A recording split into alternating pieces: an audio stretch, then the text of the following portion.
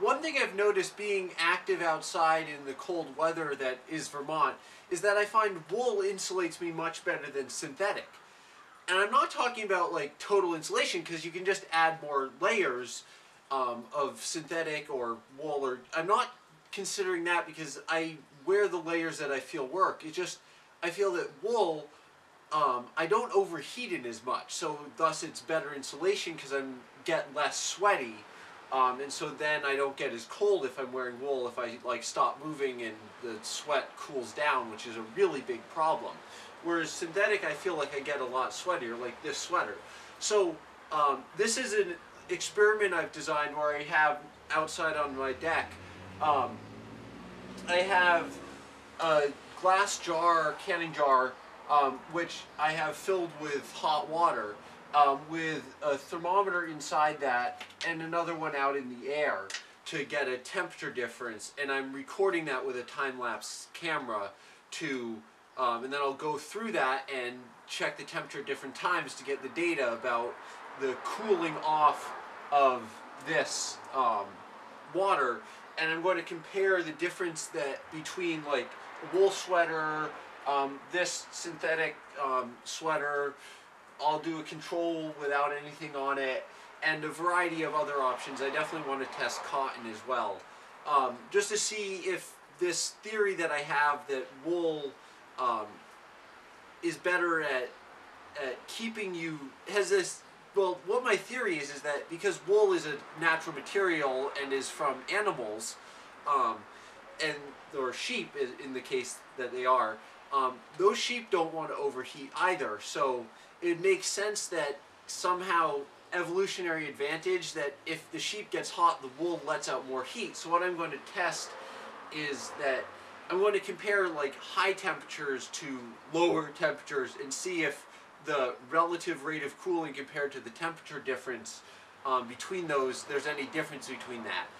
Not mentioned in the intro was a secondary hypothesis.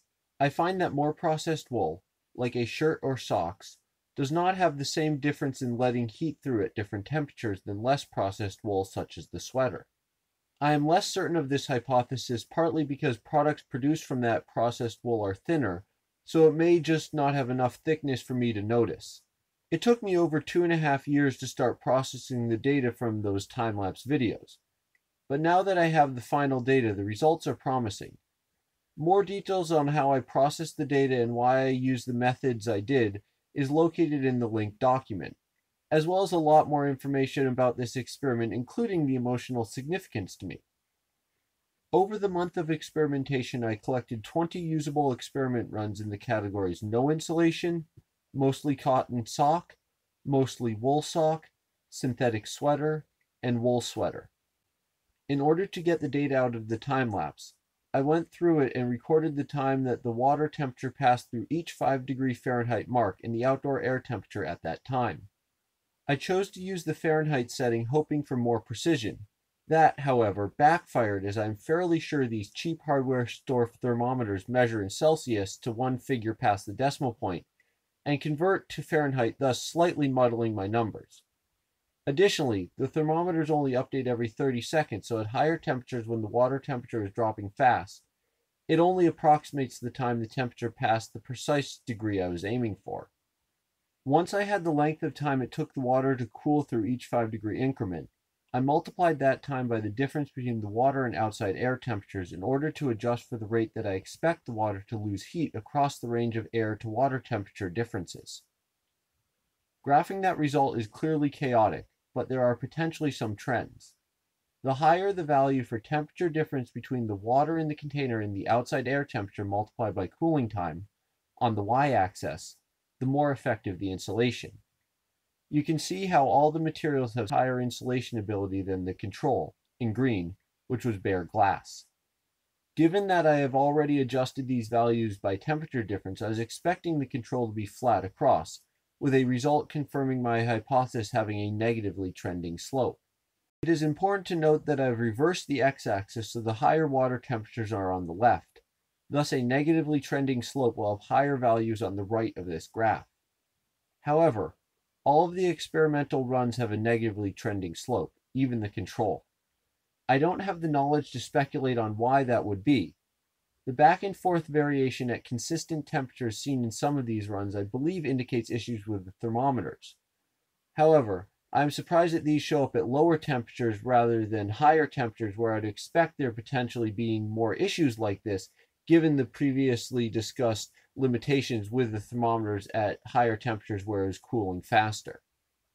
Adding trend lines by material more clearly shows the differences. The slope of the synthetic sweater and socks are all similar to each other and more negative than the control. The wool sweater has a considerably more negative slope than any of the materials, which indicates that its insulation properties change much more depending on temperature, with it having better insulation when the water temperature is cooler compared to when the water temperature is warmer. All the materials demonstrate this same pattern, though not as strongly as the wool sweater. These trend lines are over the full range of water temperature data, which is more of a range than would be possible for body temperature. My assumption in designing the experiment this way was that the patterns would continue to occur outside those ranges in a linear fashion, and I chose to examine it at the farther range to get a picture with my imprecise thermometers, though I can't think of an evolutionary reason why this property would need to extend beyond the range of body temperature.